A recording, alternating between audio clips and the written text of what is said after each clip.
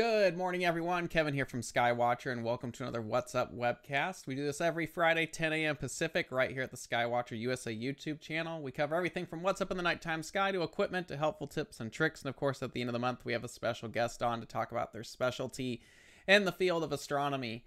I am not exactly sure where my background image is on this, but that's all right. We're about to take a 2-week break.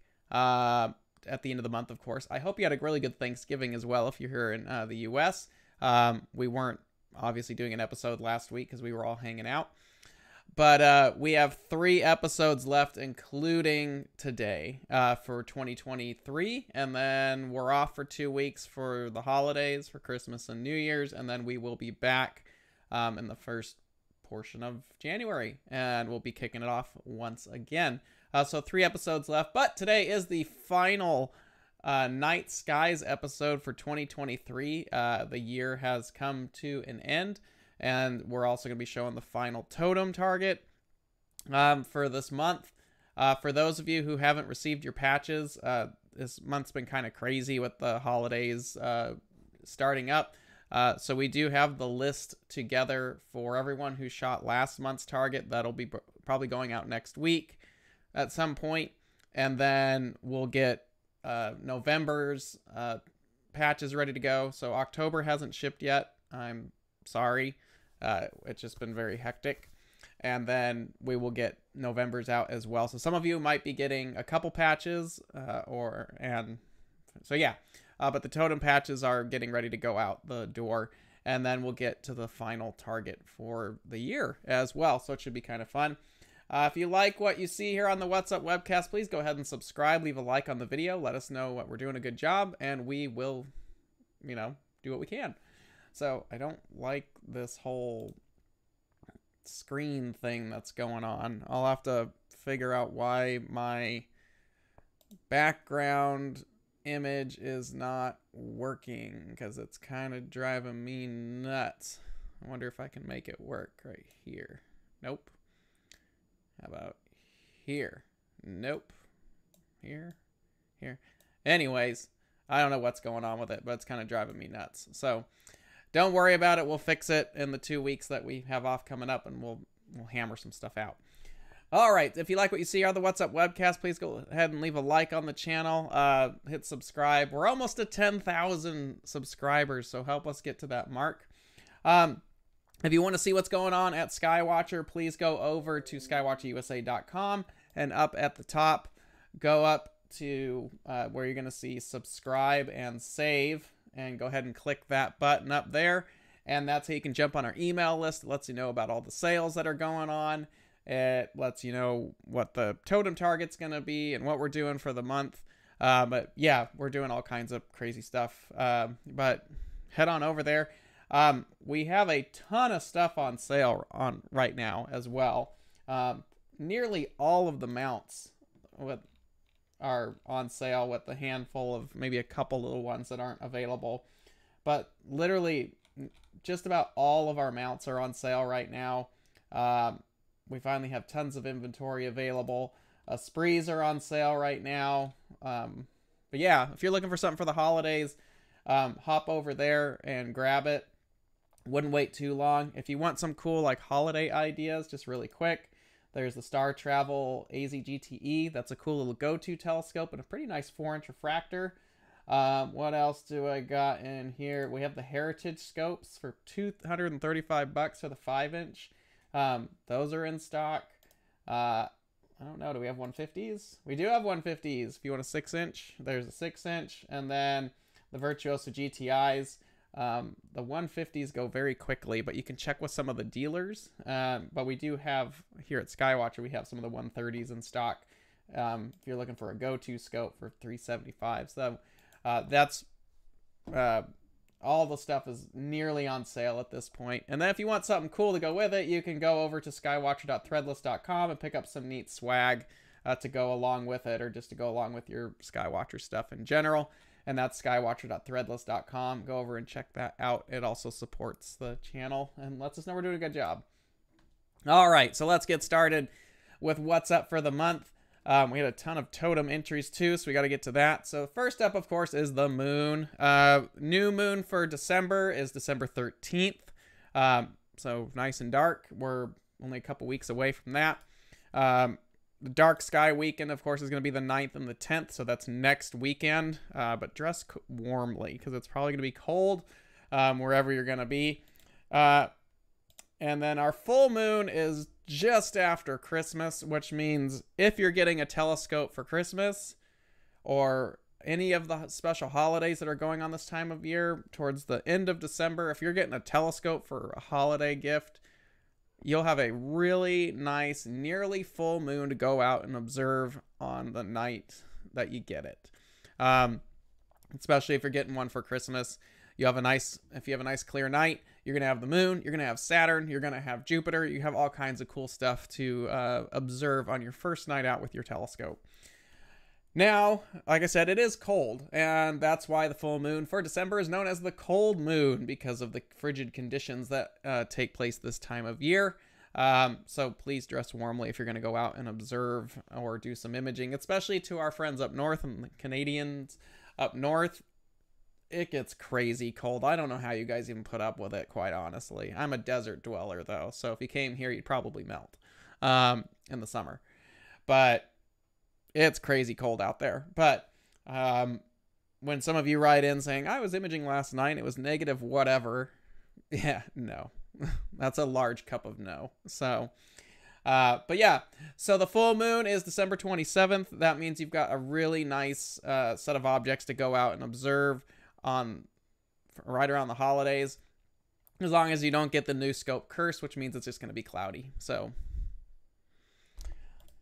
all right, planets. Now we have quite a display of planets up right now. We're going to jump over to Stellarium to talk about the planets, though. Stellarium is a free app that's available online. I think it's an app that you can actually get on various devices as well. But it's a great freeware planetarium, and you can actually do some telescope controls with it, though I don't know much about it because I don't use it. I'm just starting to get a hold of Nina, which we're actually probably going to be doing an episode on how to connect Nina to your Skywatcher hardware next year. I think in January it's on the list of things to get to, but we're doing a Nina episode after I kind of finalize finishing how to get it all to work. I've got it all talking. Now I just need to make sure it works correctly. But let's talk planets right now. So right now, let's see. In the east, we have the planet Jupiter. You probably see that right as the sun goes down in the east. You'll see Jupiter naked eye visible. It's an easy planet to get a hold of. And then not far from Jupiter, which it is technically a naked eye planet, but we also have the planet Uranus, but you need to be in a dark sky site. We were doing an event last month, early November, right? I don't remember when the star party was now that I think about it. It was fun, though. But it was a dark sky site, and the planet Uranus was naked eye, just barely out there. It's shining at just around 6 magnitude, I think is what it's at. Yeah, 5.67. So it's a naked eye object if you're in a slightly darker sky than here in the city. But it's about halfway between Jupiter and the Pleiades right now if you're looking for visible naked eye orientation on where to find the planet Uranus, or just use your go-to telescope and cheat. But Uranus is a really cool planet. I like showing that at events because it's not typically a naked eye planet, but it still looks like a little ball, and it's way out there, so people think it's actually cool. And then you get all the Uranus jokes, and that's why you need to make a Uranus jar. So every time you get a Uranus joke at an event, you got to put $1 in it. And that right there is how you buy an Esprit 150. All the Uranus jokes you'll ever hear. You'd be amazed how fast that actually accumulates. Yes, it is. Go-to is cheating. No, it's not cheating. It's a convenience. But I'm a Dob guy, so learn the night sky. But anyway, so yeah, had a seizure. Uranus is up, not far from the Pleiades. Jupiter, naked eye visible, easy right now. We do have Neptune up right now. Neptune's a fairly difficult planet to observe. It's a dark blue, and it's rather small. But it's up there. It's a cool one to show, especially if you're doing outreach events, but it is a little bit of a challenge because of how far out there it is. It's hard to render it as a sphere or a ball. Like the planet Uranus is easy to distinguish that it's not stellar compared to the stars around it. Neptune is a little harder to do that. So, but Neptune is up there right now. And then, of course, we have Saturn. Saturn is a gem right now, nice and high. It is starting to set. It's past the...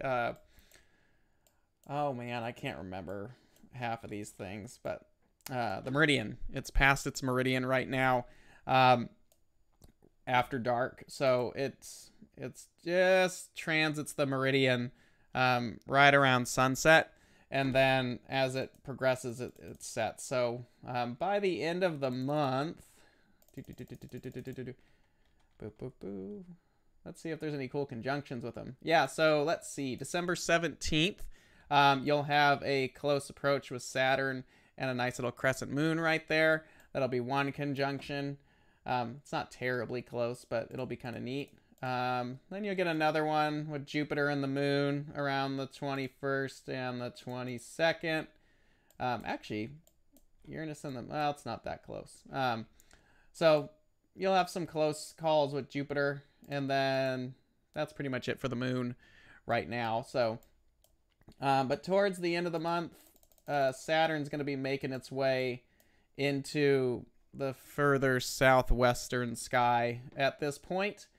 And yeah, by like 9 o'clock, by the end of the month, around 9 o'clock, Saturn's going to be going away. So we're still in prime Saturn season, but it is starting to wane a little bit, where Jupiter's going to be sitting nice and high and all that fun stuff there. So December is going to be our last kind of big hurrah for Saturn for the season. You'll probably get a little bit of it in January in the early evening, but as January moves on, we'll probably say goodbye to Saturn, but we'll still maintain with Jupiter up there for naked eye planets at least. And then you can catch Venus in the early morning hours. All right, the sun. The sun was quite busy this week. If you haven't seen it, there is a lot of possibility over the next couple days, as well as last night, that there's going to be some aurora in the north and southern poles, because we had a nearly X-class flare fire off on, I want to say it was probably Tuesday. I think it was an M-class 9.8, which was nearly X-class. Big flare. But I had some friends get a hold of it. Our friend Simon, who you've probably seen on here before, got some cool stuff. But there's a lot of cool things going on today. Look at all that stuff. Big prominence there. Nice little filaments stretched all across the sun. So if you have like a double stack hydrogen alpha solar telescope, get out there and take a look at it. You see all this cool detail. If you just have a regular hydrogen alpha telescope, nothing wrong with that either. There's some nice prominences out there, so go check that out as well. But this region down here is where that big flare fired off from the other day. I believe it was this section down here. But the sun's got a lot going on. And remember, we are ratcheting up, at least here in North America, for the April 8th total solar eclipse. So I would make sure that you've got all your solar needs done as soon as possible. The eclipse that we had in October, that was very nice, but the total solar eclipse is the big one. Whether it's eclipse glasses or just regular filters, make sure you have it all together as soon as possible. Do not wait, because the closer we get to April, it's just going to get stupid. It always happens because you have everyone who waited till the last minute and it's like, oh, I should have gotten that. So you know when it is. It's just like the holidays. You know what it is. Don't be that person that goes in on Christmas Eve being like, I just need to find this toy. Sorry. So let's see what's going on. So that's the sun. Some cool stuff going on there. So definitely get out and check it out. Make sure you are using the proper solar filters. If you don't know anything about solar filters, we did a bunch of episodes a couple years ago that will talk all about solar filters. You can go back and watch that as well. Meteor showers. We do have a good one this month, actually. This is the Geminid meteor showers, and guess what? It lands on the new moon weekend, too. Geminids are pretty fast, and they're bright. So if you're going to be out in a dark sky site next weekend, you'll probably catch the early portions of the Geminids because it's a very thin little moon that will not hinder your views of the meteor showers that are going to be going on there. So got a good meteor shower this time, and it's timed well. So get out there and check it out if you're going to some dark skies. Keep your eye out for the constellation of Gemini as it rises in the east. The Geminids do pretty well before midnight, where most meteor showers are after midnight is best. But what I was reading was the Geminids do a little bit better before midnight, and they obviously carry on throughout. So, but the peak is the 13th and the 14th, so that'll be kind of cool if you're interested in watching meteor showers. Comets. There's some decent comets up right now. Let me flip back over here. If you want to know more about comets, go to cometchasing.skyhound.com. That is my favorite website to use. The big one that everyone's talking about is Comet 12P Pons-Brooks. This comet is slated to be naked eye visible during the eclipse in April. So that could be really interesting. So this is the one that we want to keep an eye on right now. It's getting a fair amount of attention for a comet that really isn't naked eye visible. It's sitting about magnitude 9 right now. We did get to see it at the star party this past month that I was out. I used my 28-inch to see that and Comet H2 Lemon, which is pretty much out of the sky for us here in the northern hemisphere. Our southern hemisphere friends are going to be taking a look at that. That one was pretty easy to see. 12P Pons-Brooks. That one is pretty good. There's an animation here. Let's see. There was some... I don't want to watch all this. Never mind. Go there and look it up yourself. So, and I made the whole thing disappear. So, cometchasing.skyhound. Boop. There we go. Yeah, you can go there and watch the video. I'm not going to make you guys watch a video. So, but that's a pretty cool one to actually go out and take a look at. 12P Pons-Brooks. If you've got a camera, hook it up. Do a cool time lapse of it going through the star field. You can do that from home in your backyard. Let's see where... Oh, I got to go down here. 12P Pons-Brooks. Find your chart. Boop. There we go. So you can see right here, it's 12-1. It's actually heading pretty close to Vega right now.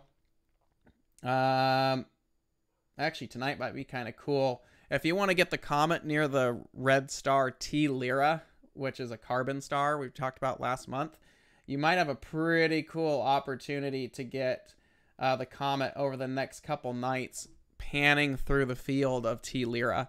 So that would be kind of neat. And if you're looking for kind of a photo opportunity, and looks like February 26th, it's going to be going through an open cluster right around here. So there's some little flybys that this comet's going to be doing as it makes its way through Lyra and into Cygnus. So keep an eye on that one right now if you're looking for something. What is this? Comet 62P. Interesting. So Comet 62P. This guy right here. Joseph in the comments is saying that's going to go right by the Leo triplet, which could be kind of cool on December 28th. Let me find that chart. Here it is. Boop. Oh, yeah, look at that. Right down in here. Right about there. So you might have a cool photo op with this comet brushing through Leo in the early morning hours. So keep an eye on that one. That's 62P. I'm going to butcher this. Tashanin. I'm sorry. So, but yeah, that's at 11.7 magnitude right now. So it's a telescope target. All these are actually telescopes. 9.8, 9.4, 8.6. All these are telescopic. But yeah, give it a go. There's some decent comets that are up right now, so definitely head over there and take a look at all of that. So some fun comets are visible right now, but you go over to cometchasing.skyhound.com and check it out. we're flying through today's episode. So, deep sky targets. Now, I could do a whole hour on crazy deep sky targets that are up this time of year. So we'll just kind of run down some of it. Right now, M45, the Pleiades cluster, it's in Taurus. This is an easy one to view. It's a great target if you're getting like a set of binoculars or a small telescope for the holidays. It's an awesome target to go out and actually take a look at. It's very easy seeing it rise up in the east right now, and it's actually sitting pretty high by the early evening. But it's a great target to actually observe, and it's a great outreach target as well. Imaging, the Pleiades is a very elaborate target because there's the star cluster, and then there's all the dust that hangs out in there. So there's all this reflection nebula and dust that sits in this region. The star cluster is actually passing through the dust. It's not actually part of the cluster itself. So the cluster is passing through this like celestial cirrus that's up there right now. So there's some really cool stuff there. The Pleiades looks great in like any focal length too if you're imaging it. If you're zoomed in, you get all these delicate, you know, silky little tendrils that the nebulosity within the cluster looks pretty good. But then that extends way out beyond the Pleiades cluster. There's all kinds of intricate dust up there. So there's some really cool images there. And then if you're in a dark enough sky, visually you can actually start picking up some of the Pleiades as well. What F ratio should get all the Pleiades in the image? It's not really about the F ratio. The F ratio is just your physical aperture. What you want is the focal length. Now, the Pleiades works pretty good in nearly any focal length. If you want to get the entire Pleiades cluster for the most part, you're looking at about 1,000 millimeters at a full frame. Let me pull up some of my images here. Bear with me. We've got time to kill anyway. Imaging. I've got way too many. Here we go. So this is the Pleiades cluster at 1,000 millimeters with a full frame camera. And as you can see, it frames it pretty well, actually. But you can see a lot of how delicate that is. This was shot at f7. Not that that really particularly matters. So that's 1,000 millimeter, 1,050 millimeters if we're being accurate. Full frame, you can see it fits it in there quite well. Now this image right here was also taken at full frame, but this is at 550 millimeter with an Esprit 100. So the Pleiades looks great in almost any focal length. As people are saying in the chat, 670 works well, 300 to 400 works well. It really just depends how much extension of the dust that you want to get. And it goes quite far. So I would say anywhere between 200 millimeters to 1,000 millimeters is ideal. It just depends how you want to frame the target. So, but if you're doing telescope and you kind of want to frame it, I'd probably, like everyone else is saying, 400 to 800. And all that's going to be dictated about how big the sensor is, whether it's a, you know, full frame, crop. That's going to dictate your field of view as well. F ratio just means you can do more in less time. So that's the Pleiades. It's a great target to actually mess with, but it can be very challenging because of all this intricate dust that's in the region. So M15, this is a great globular cluster, and there's not a lot of globular clusters up in the fall and winter time. So M15 is kind of unique. This is up in Pegasus, about 35,000 light years away. It's an easy target to actually do from in town, but it's more impressive in darker skies, obviously. Imaging-wise, M15 and most globulars are pretty easy because it's a very dense ball of light, and they're not really affected by like gradients that you get in an image. It's easier to clean up gradients in an image in the middle of town when you're shooting a globular because there's not a lot of faint detail that would be affected by a gradient. And they can add some really cool star color into them. There's a lot of blues that sit inside of globular clusters like this. But one thing that's really interesting to me about M15 is you have this nebulosity, very faint nebulosity that is in that field there. And that's pretty cool to actually see with these new cameras, is they're so sensitive that you're allowed to get this integrated flux nebula that's actually floating around a lot of these objects. And there's a lot of hydrogen floating around. So if you're shooting these areas, don't be afraid to put some hydrogen alpha in there and see what comes out. Next one, M31. This is a great galaxy. It's one of the easiest galaxies to get right now. It sits nice and high after sunset. This is very similar to the Pleiades. It looks great in a wide range of focal lengths. Visually, from in town, it's not super impressive. You don't get the extension of the arms and a lot of the dust lanes because the light pollution generally knocks it out. But you can still see the core. And you can see that's companion galaxies, M32s right here and M110 over here.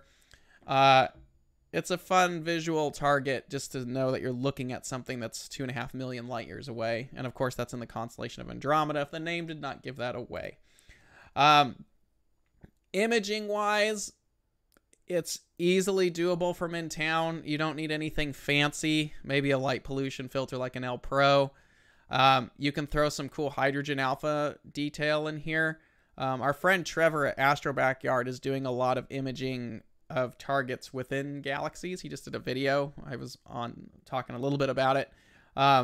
We can go over there and check out, Trevor was talking about M33, but there's a lot of stuff in Andromeda you can go for, like these H2 star forming regions. So Andromeda is a fun one to go after right now. Visually, it's a cool challenge target, especially if you're getting your first telescope for the holidays. You want to see a galaxy. Boop, there you go. Or, you know, you can just check it out. If you're looking for a really challenging imaging target, there's Sharpless 155, the Cave Nebula. This is up in Cepheus. Cepheus is my favorite imaging constellation because everything up there is just dark and dusty. Which are my favorite nebulas. Cepheus is basically a dust bowl. There's all kinds of nebulas in there. A lot of molecular clouds, which are very dark, cold clouds of dust. Really elaborate stuff that's in there. Sharpless, the Cave Nebula right here, is a big hydrogen region. So you could easily shoot this in town with an H-alpha filter. Visually, I've never seen it visually without the aid of a very big telescope with night vision and an H-alpha filter. So visually, it's not a great visual target. But with light pollution, just put an H-alpha filter. It's very easy to. You can do some really cool stuff with these narrowband filters that are out there. So check that out. There's another shot of the Cave Nebula. One of my favorites that are up right now is IC59 and 63. It's the Ghost of Cassiopeia, also known as the Gamma Cass Nebula. This is right off the central star of Cassiopeia, so it's very easy to find. But I love objects that have that contrast of a very bright star next to a very faint, delicate nebula or object. It's pretty close. It's about 600 light years away from the Earth. You can do this visually from dark skies. I find that no filter helps, but if you are going to use a filter, I'd probably say a UHC, because there is a mix of hydrogen and oxygen-3 in this nebula, so a UHC might help. I'd probably say about a 14-inch telescope would do it. I used a C14 that I had a few years ago, and that did a really nice job on it.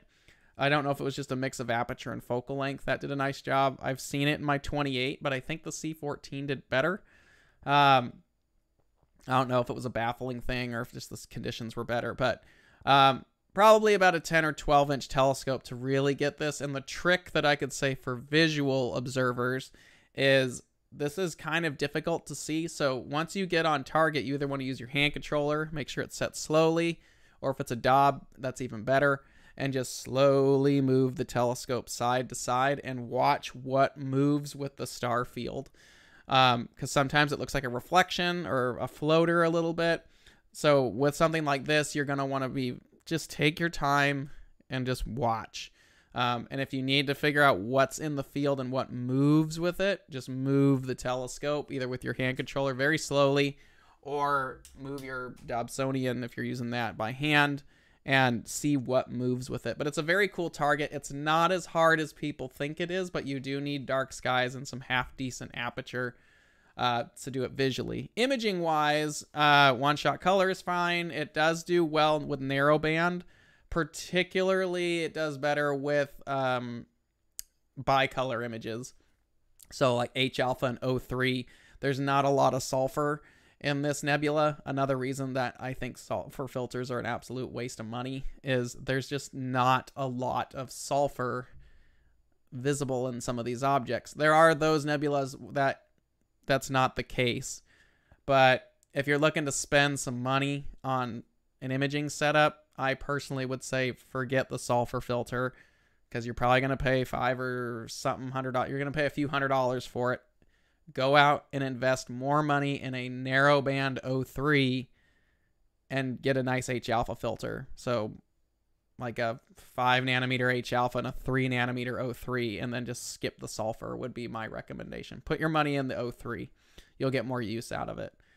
But this is all hydrogen alpha that you're seeing there, just a straight HA shot. So, but that's a cool one to see. And it's not terribly difficult. In town, gradients might mess with you a little bit because it does extend out further. And there's a lot of very faint detail that gradients can cause a problem with when you're shooting in town. But if you're good at processing and you want to deal with it, but from a dark sky site, this is an easy target to hit.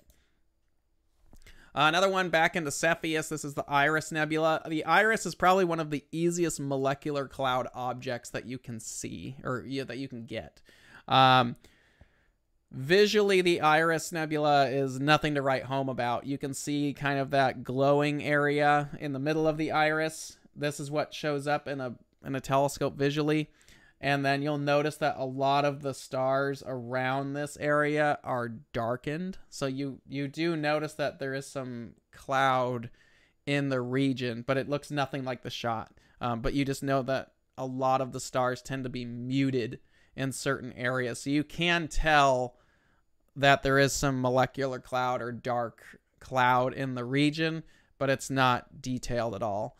The cameras are the only way you're going to be able to pick up a lot of that very faint nebulosity that's floating around in there. But visually, you only get the bright object in the center.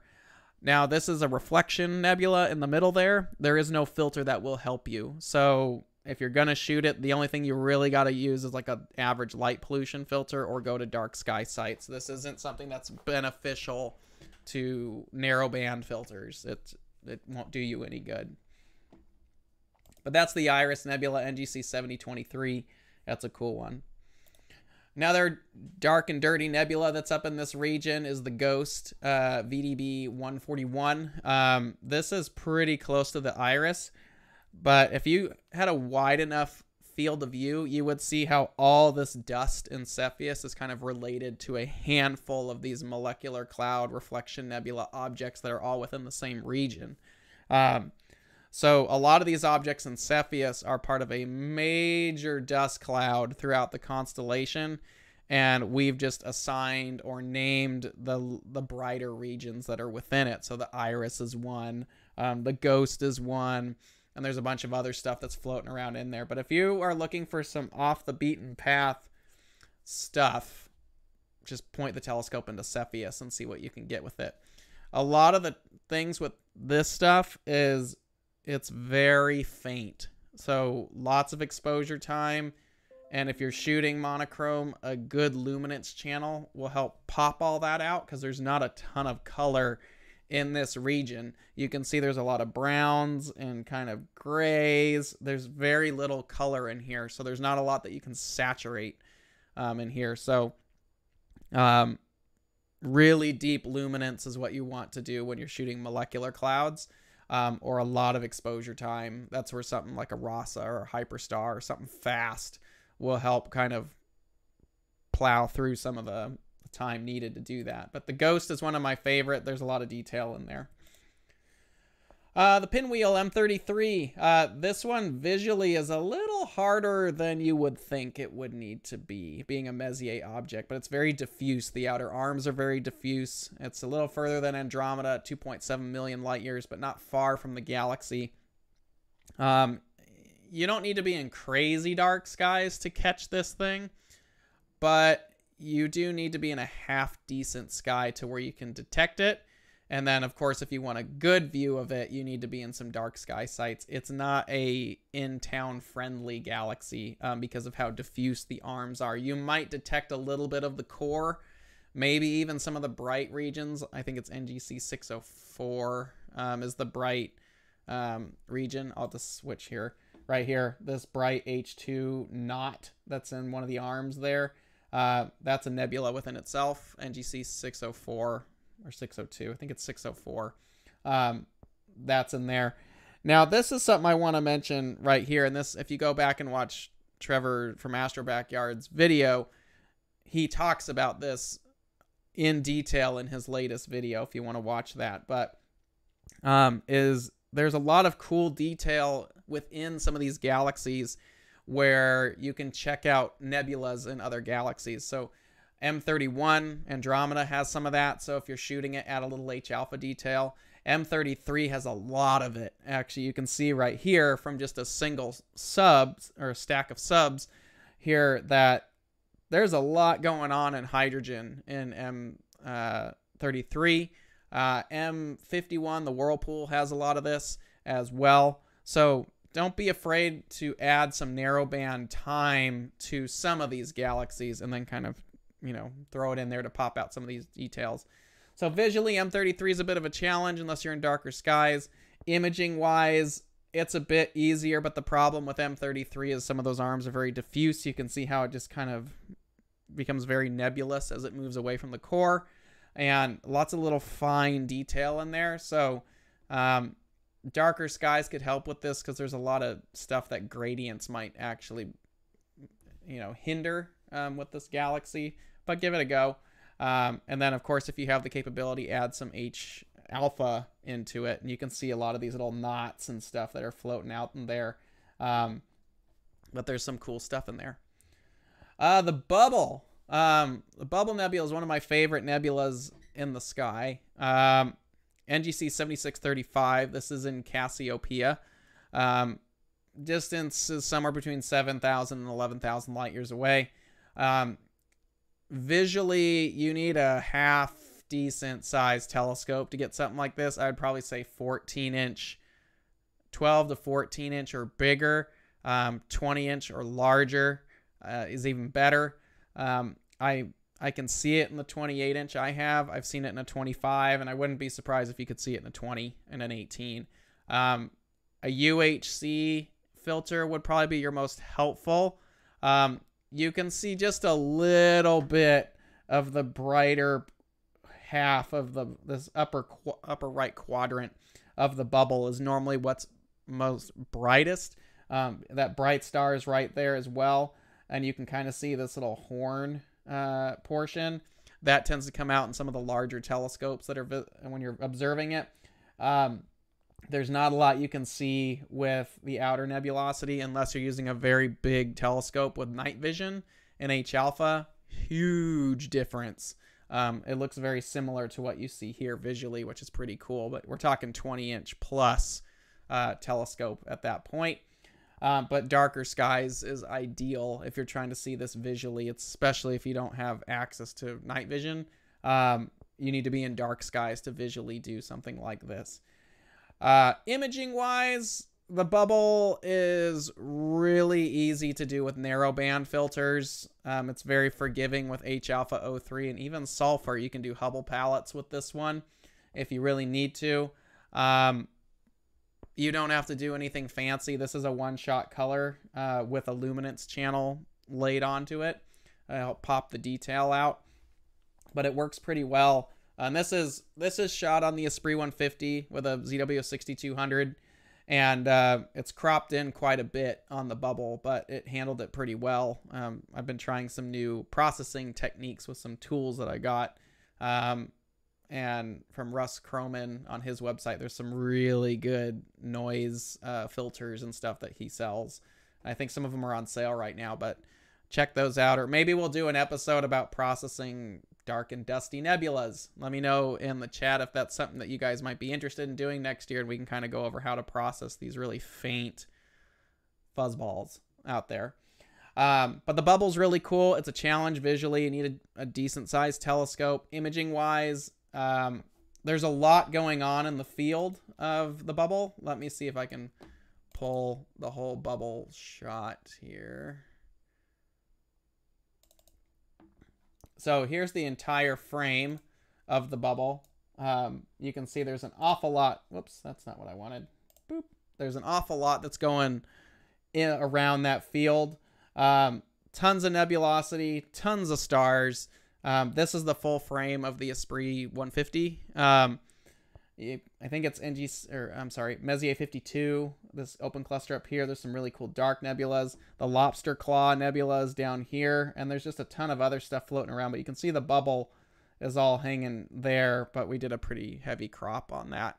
And there's some dark nebulas. And there's a lot going on in this field. It's a pretty cool field to actually shoot. But the bubble is a lot smaller than people make it out to be. So adding some focal length is not a bad thing when we're talking about the bubble. Of course, what would it be if we didn't talk about these two? So M42 and the Horsehead. So you have the Orion Nebula and the Horsehead Nebula. There's a lot going on in this region. And I wanted to talk about this mainly because I shot this picture this last week or so from the backyard. I was pretty happy with it. And I don't do a lot of imaging from home. But I'm doing a lot of testing on things I can't tell you yet. But I was also trying the Antlia tri-band filter, which I've had for a while, but I haven't really given it a good rundown. So this was shot from the backyard, no moon. I think it's a 450 millimeter focal length or something like that.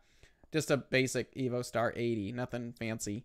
But this is the complex of Orion right here. It's the whole constellation has just a ton of hydrogen clouds going through it.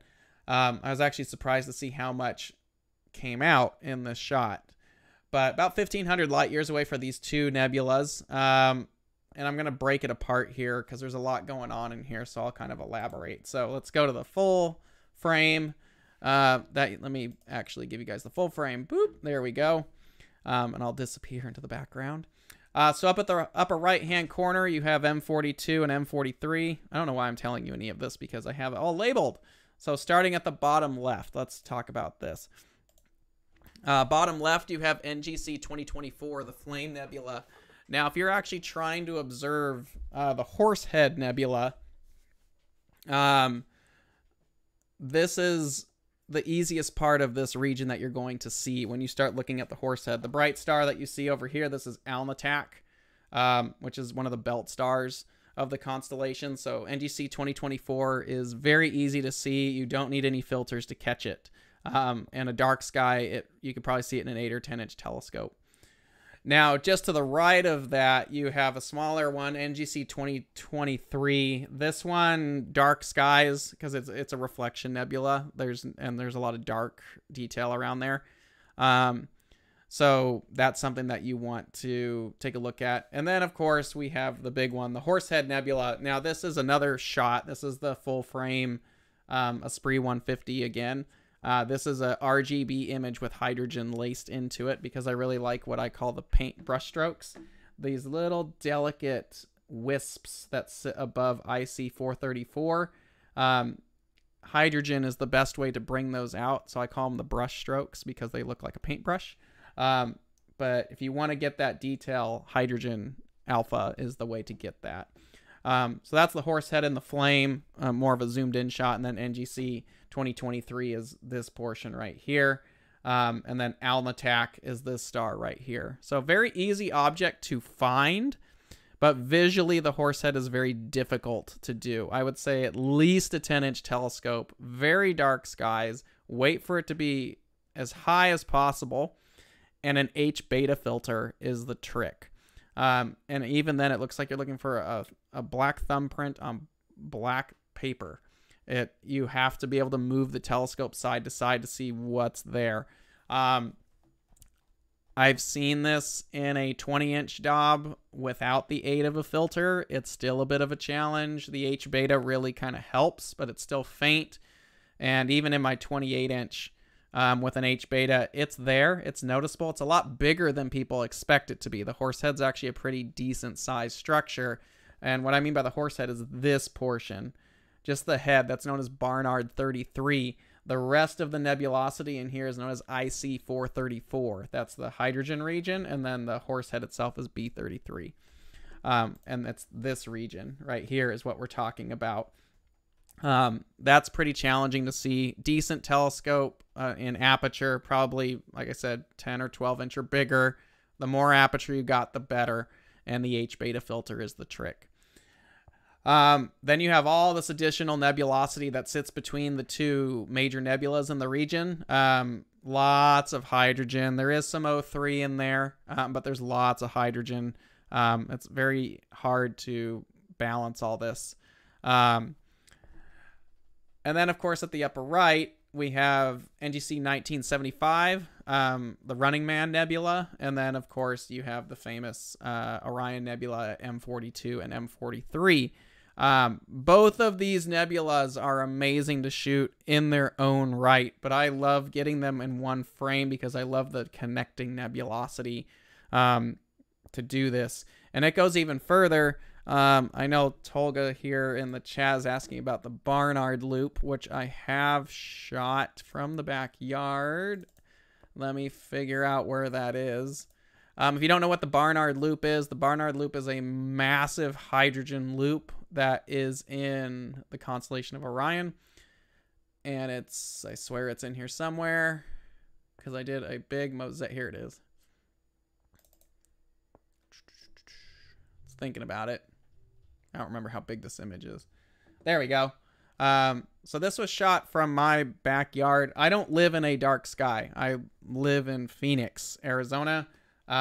It's crazy light polluted here. It's nothing great. This is a multi-panel mosaic that was taken with a Starlight Express 16200 monochrome camera, a Canon 200mm f2.8L prime, and an H-alpha filter. So this is pretty much the Barnard loop right there. You can see where we shot, or I shot this other nebula. You can see comparing it. Here's Orion. Here's the Horsehead. Here's the complex that we're talking about. Here's the 3 belt stars. I could actually zoom in. This is a big image. There we go. There's the belt stars, Alnitak, Alnilam, and Mintaka. You can see where one of my frames was out of focus there. But yeah, there's the belt. There's the horse. Here's the region we were doing. So this is kind of where my image is. There we go. So that's basically that whole region in monochrome hydrogen alpha. But if you look just a little bit further, there's this big arch of hydrogen. Now, if you ever have a chance to get a hold of one of the night vision monoculars, you can see this in the middle of town with an H-alpha filter. It's insane how big it is. And it's a very big target. For example, like I said, these are the belt stars right here. 1, 2, 3. I believe this is Rigel or Betelgeuse. I'm not. That's probably Betelgeuse because Rigel's down here. But you can see this big arc of nebulosity. H-beta is the way to see this. Some people from dark enough skies have been able to hold up an H-beta filter and actually see the arc without any optics, just an H-beta filter right in front of your eye. I have not seen that, but maybe with a pair of binoculars or really wide angle stuff, you could see it. But night vision it's a walk in the park with a night vision scope. But it's a very cool structure, but it's humongous how big of the field this actually takes up. But that's how I shot the Barnard loop, is that big arc. So, but the H alpha filter is the trick if you want to do that. So hopefully that helps. So on this one, the loop is like down here, south below the frame here. But yeah, so then there's this whole complex, the Orion complex, and here's my zoomed in shot. This is my Orion shot. Pretty happy with it. I've been messing with some new processing techniques to kind of help adjust for noise and some other stuff. Let's see, what are dark skies? Dark skies I would consider Bortle 4, Bortle 3. Usually if you look at a light pollution map, you start to get into the green regions. Those are half decent skies. Bortle 3, you're getting pretty good. Bortle 2 is phenomenal. Bortle 1 is very hard to find nowadays, and they're slowly shrinking away. So Bortle 1 is very difficult to find. Bortle 2 is pretty easy to get a hold of, and then Bortle 3 is when you'd be pretty... Bortle 3 is about where you'd be happy. Bortle 4 is... it's acceptable. It's probably worth the night, staying the night at a Bortle 3 or Bortle 4. Bortle 3 is worth a 2-hour drive. Bortle 2 and 1's, that's worth a considerable drive. This telescope that shot this, our remote observatory at Skies Away Remote, is a Bortle 2. So that's where this Orion image was captured. This is a mix of hydrogen alpha, luminance, and color all thrown in together. Took a while to process this thing. It's a few years old at this point. But anyway, you can see there's a ton of detail that's floating out in this region at this point. So, but give it a go. There's a lot of cool stuff up in there. Okay. Wow, we chewed this up pretty quick. Totem, last target of the month. Totem rules. This is an imaging contest only. And the rules are as they are posted here. You have to take a picture of the object that we did for the month. That's how you get the patches. That's the rules. We don't hand them out any other way. So you have to take a picture of the object. It doesn't have to be a great image. It just has to be an image of the object for the month. So you must send this in within the month that the object is posted. You need to email totem@skywatchusa.com with an image. There's a handful of you that just sent fit files this month. A fit file is what we need to confirm that you shot it, but it would be better if you also provided a PNG or JPEG or even a TIFF. But a lot of you just sent fit files, and I don't want to sit here and process and stretch your image to showcase it as a JPEG on the show here. So if you could please send a fit file or a raw file plus a JPEG file. You're saying the belt stars, don't you mean the sword? Well, that field, sorry, going back here, that field that I was showing you guys is huge. The Orion Nebula itself, M42, is in the sword. But when we're talking about the stars, here we go. When we're talking about the Barnard Loop, these 3 stars right here where the horse head actually sits, that is the belt right there. The sword's down here, the belt's up here. So it just depends on how wide of a field that you're going to work with. These right here are a mosaic of a 16-200 camera with a Canon 200mm lens and an H alpha filter. That's how this was shot. This is a humongous field of view, tens of degrees wide, nearly the entire constellation. So that's something there. And then let's see what else was there. So yeah, that's where we're doing a lot of that. So. All right, so there's the information that we need: name, equipment, image specifications, mailing address. This is the US and Canada only right now. I'm sorry. When we do need a fit or raw file. So that's how we get all your information to ship you your patch. And this is the last time you'll be seeing the 2023 patch. Next month, we are unveiling the 2024 patch that is coming out. And I think we're going to shake up the Totem project a little bit next year. We'll give you more details in January because we haven't quite figured all of that out yet. But there is going to be a new 2024 patch as usual, but we might spice some things up a little bit. We'll be announcing all of that hopefully in January when we come back for the that setup. Now, object of the month, target of the month for November was this guy right here, VDB1. This was challenging, but you guys did a really nice job on this. There's some really cool stuff that actually came out with this. So if you don't see your image in here, there was a lot of submissions. If you don't see your image, it's because I didn't get a PNG or JPEG file to post. I got your fit image, so you will get a patch, but I just don't have an image to showcase here. So if you sent in an image, you'll be getting a patch, but I might not have showcased your image here. So sorry about that. But yeah, if you could send a fit file or RAW, depending on how your telescope and camera work, plus a PNG or a JPEG, that way we have a showcase image. It helps.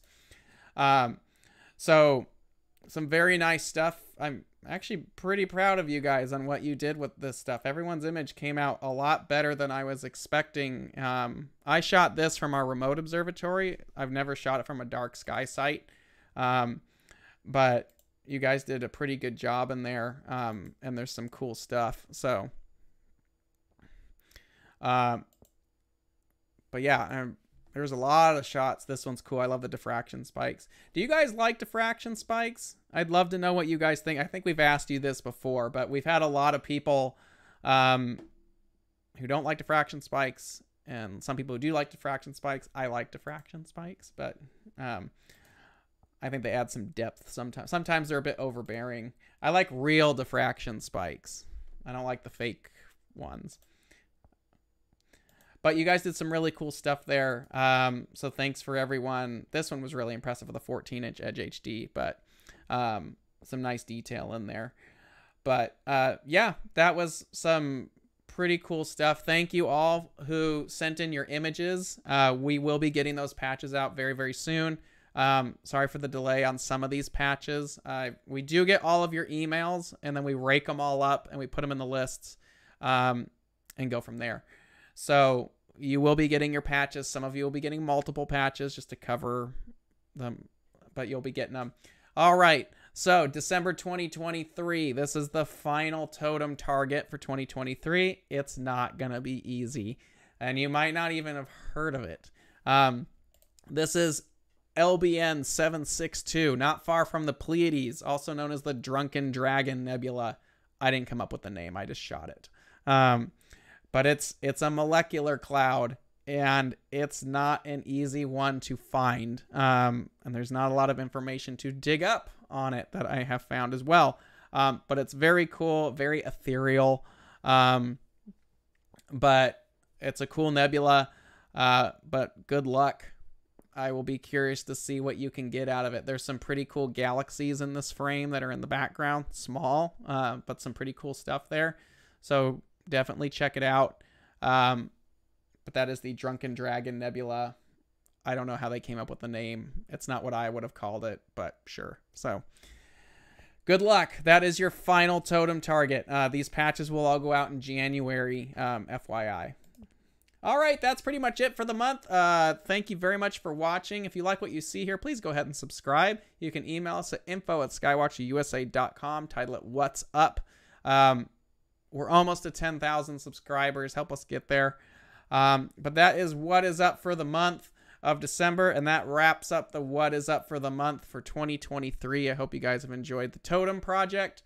I hope you've enjoyed the patches, and we'll be back in January with a whole new, brand new patch that I think you guys will think is kind of cool, and maybe some other cool stuff that we'll add to the Totem project. But anyway, head back and we'll talk about that in January. Next week, I will be out of town. We have a bunch of sales meetings and end of the year meetings that we're doing. So next week, we're doing a last minute gift ideas and stocking stuffers for the holidays. And this is going to be a pre-recorded episode as I will not be here. But it'll be airing at 10 a.m. Pacific time, just like normal. And then we have one other episode to wrap the year up, and that's it. So 2 episodes left. But I hope you guys enjoy it. We will see you guys next week. Again, well, my camera died right at the end. There we go. We have 2 more episodes for the year, but this is the last episode for the monthly night skies. So 2 more episodes before wrapping up the season. So thanks very much. Go ahead and subscribe, leave a like on the video. We appreciate you guys watching. Please have a great weekend, clear skies, and we will see you guys next week. So see you later. Take care. Have a good one. Stay warm. Bye.